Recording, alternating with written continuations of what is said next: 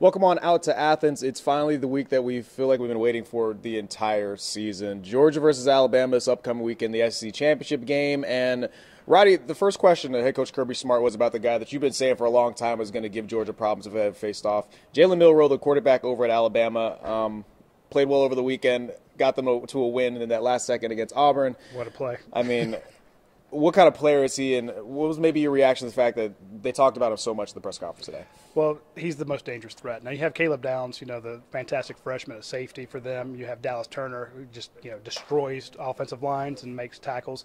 Very good defense. But what makes Alabama tick, what won them on a 4th and 31 is Jalen Milroe. This guy is, I said it in week one, I'm like, that is the most dangerous player in America. And I know he got benched later on, which I thought was a moronic move, but I'm like, this guy, because you just see when he decides to take off, a lot of guys scramble. Hey, there's nothing open, you're running around, and he takes off. When he leaves, he looks like Usain Bolt coming out of the blocks. He just takes off at lightning speed, and he's big. He has huge thighs. He's tough to tackle. He's just an absolute nightmare for opposing defenses. And it took Alabama a while to figure out how to use him correctly. Now he's comfortable. They're comfortable in the offense. They run with him, and it's just dangerous. As you can see, you can get them in 4th and 31, and they can beat you. So what is Kirby Smart going to talk about? A dangerous running quarterback who can also great long balls. So he was able to beat Auburn, and this is a guy who's won them a lot of games. Alabama's one of the hottest teams in America right now.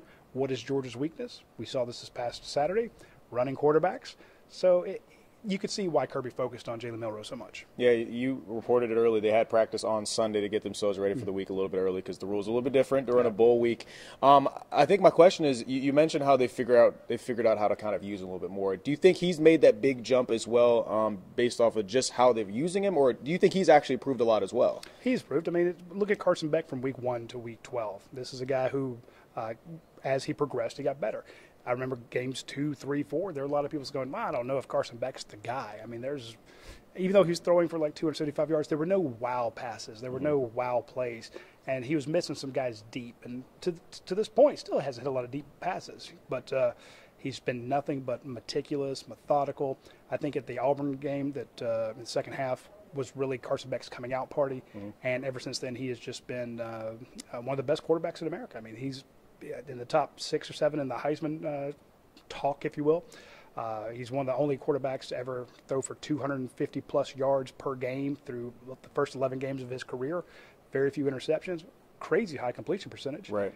But Carson Beck, week 10, 11, 12, is a much better quarterback than 1, 2, and 3. It's the same thing with Jalen Milroe. You can't look at the beginning of the season and where they are now and say they're the same guys. Now, obviously, every team in the country improves quite a bit, but you mentioned it.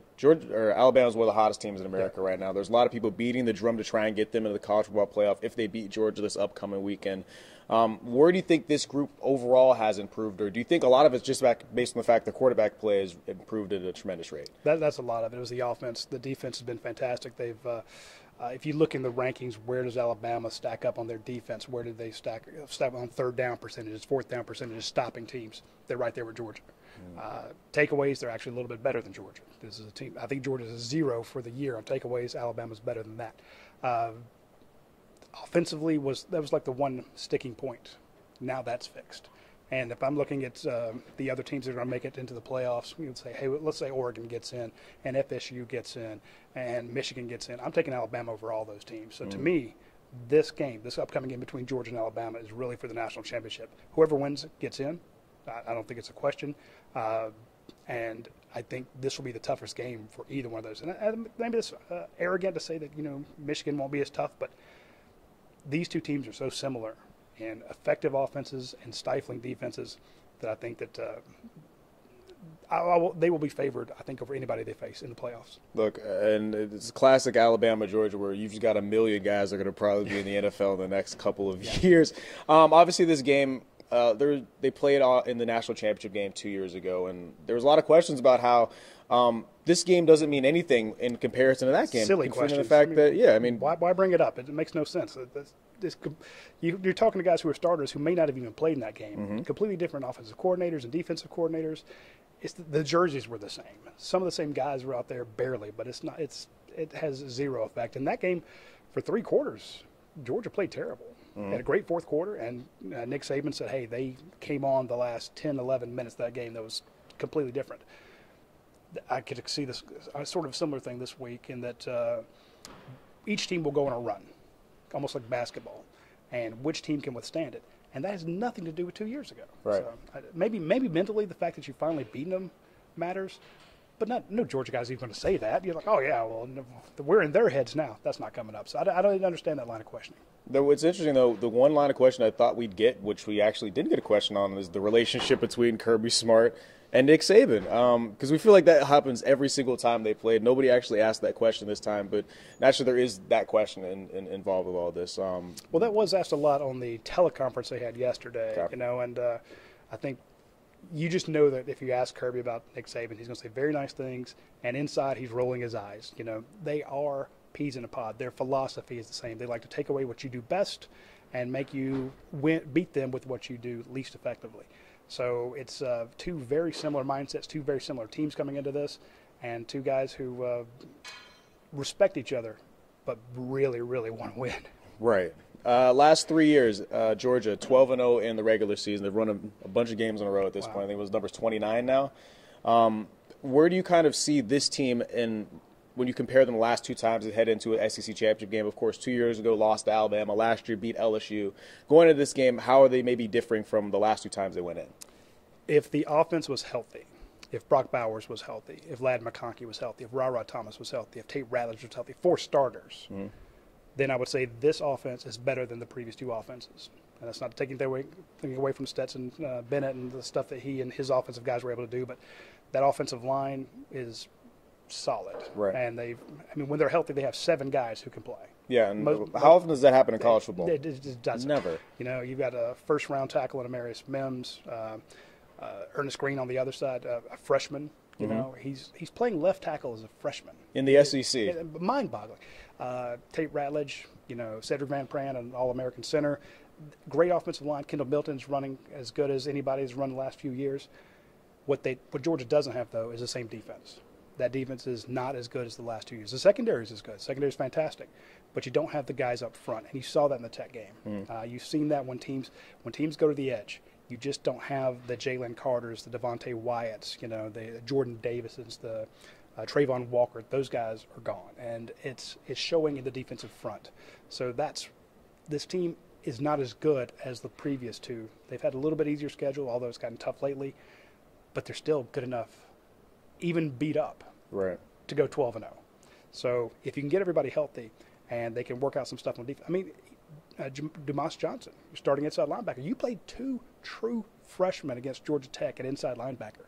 Guys, they were in high school last year. Right. So if you could be healthy, even at middle and inside linebacker, you'd feel much more comfortable facing Jalen Milroe. How about the health on the offensive side of the football? Naturally, no Ra Thomas, no Ladd McConkey, no Brock Bowers this last week. We think a chance to be able to have those guys come back. I expect Brock Bowers to play. Okay. I expect Tate Ratledge to play. Okay. So you get your starting right guard back. Ra Thomas, I would not expect him at this point. Ladd McConkey, there's the biggest question mark. Right now, I mean, he's telling people he's going to play, but we'll see. It's just he's had some medical issues, and again, we've only seen Ladd and Brock Bowers together, maybe not even, I don't think 2 full games. But when they are together, they're stacked up on the same side of the field, and you're putting those safeties, you know, in conflict, who you're covering. And those guys go sit out and they hit a flag route, or they go to the open middle of the field, you know, in a crossing pattern. It's just an absolute nightmare to try to stop them. So if Georgia could get those guys back, it would be huge against Alabama. All right, so I guess we're heading into the game now. I guess what does Georgia need to do to get it done and lock down another SEC title and get over, once again, this Alabama hump that nobody wants to talk about? Figure out a way to stop Milroe, first and foremost. You got to stop the run. They've got a great offensive line.